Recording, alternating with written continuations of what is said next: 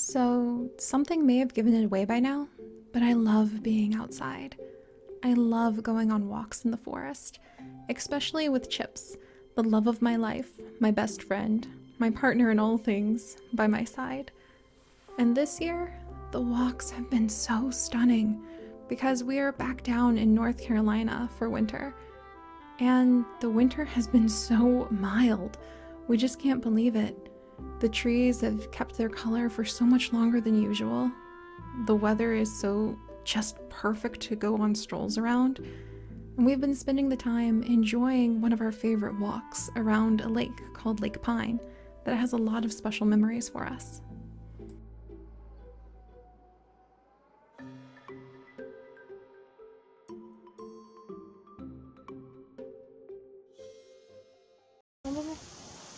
Boink, boink, boink.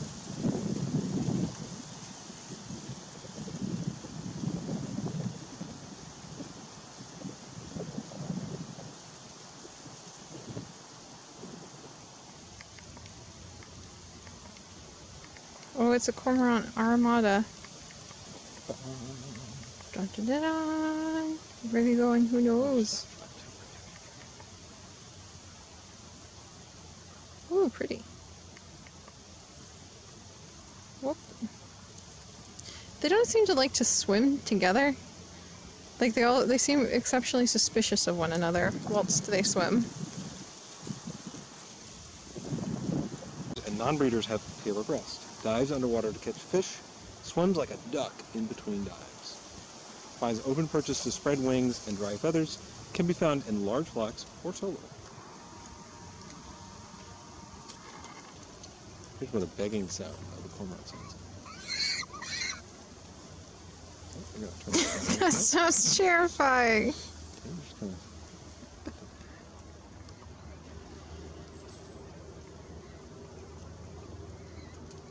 Sounds like a little pig. It does sound like a little pig when they're begging. Here's a breeding colony.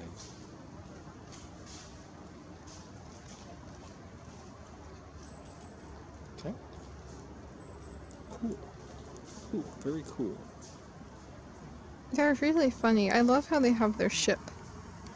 According to this, they migrate here. From where? So their year-round is in Florida and in parts... Why do they come up?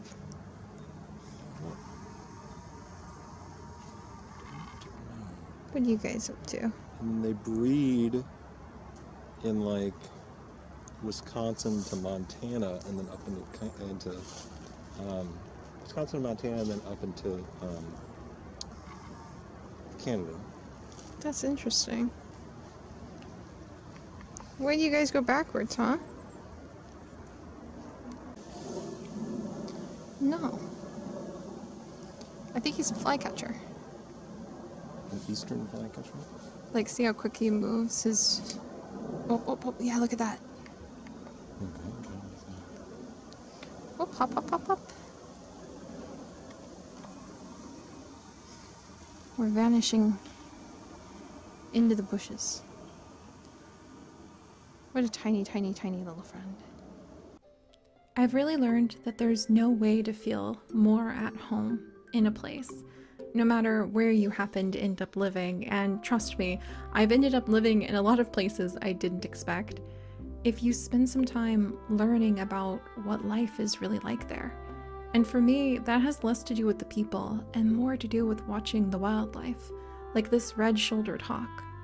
It's a beautiful hawk that we see very commonly in the trees in the forest, even around our apartment here. And it's absolutely gorgeous. It spends its day roosting in trees and searching out for different kinds of prey.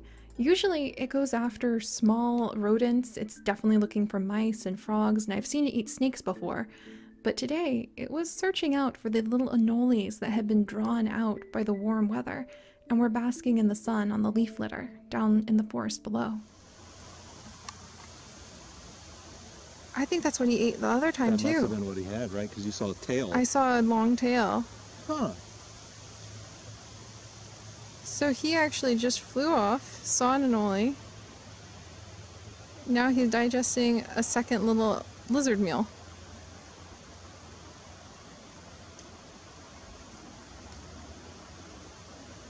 Good on you, buddy. What is he? I think he's a red shoulder. You think so? Yeah.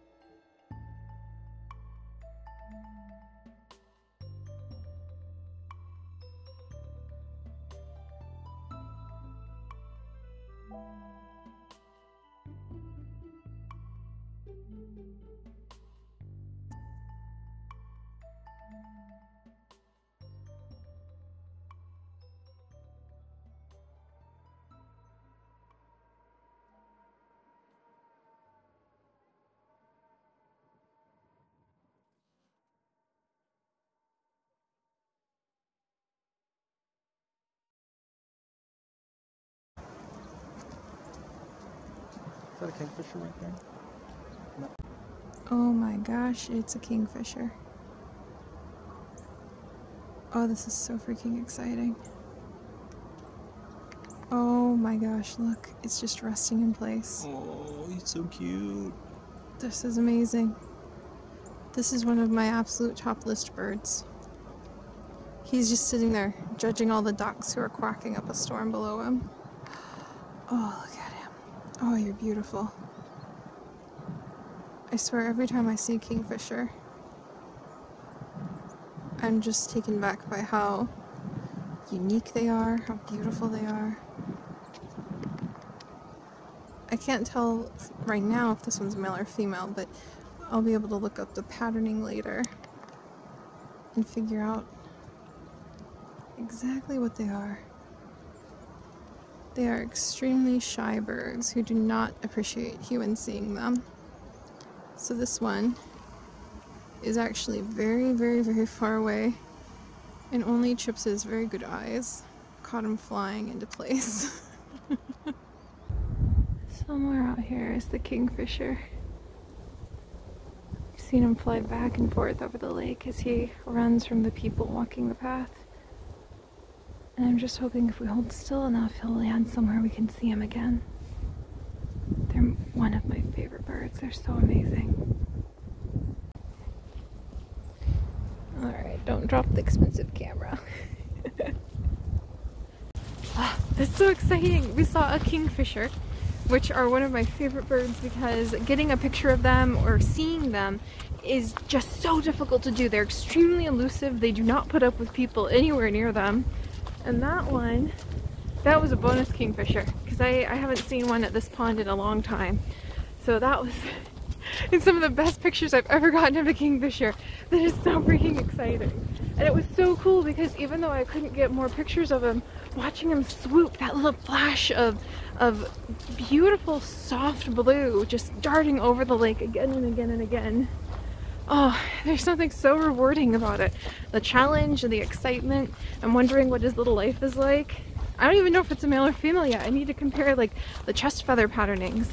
Oh, I wonder if it nests near here, or what it eats, or what it was thinking of the ducks making all that racket. Kingfishers, gray herons, cormorants, red-shouldered hawks, hermit thrushes. Chips and I have walked this lake dozens and dozens of times. We thought we moved away from it forever, and then we ended up moving back. And every time we come, there's a different story that's told. And I'm just so grateful that we get the opportunity to visit with all of the wildlife and to really know the land a little bit better. every time we get a chance to come here. This is one of my favorite places to be, and I'm really grateful that I have the opportunity to share its beauty with you guys, especially as time moves on and Chips and I continue to explore wherever our life will take us, and especially as the seasons move on and the wildlife and the land itself around this lake changes. So thank you guys for joining me as we go on yet another walk around Lake Pine, and we find something new shown to us every time. And I hope you guys will maybe have a chance to look around the world around you too, and learn a little bit more about it, to watch things a little closer, and maybe you'll find the stories unfolding for you as well.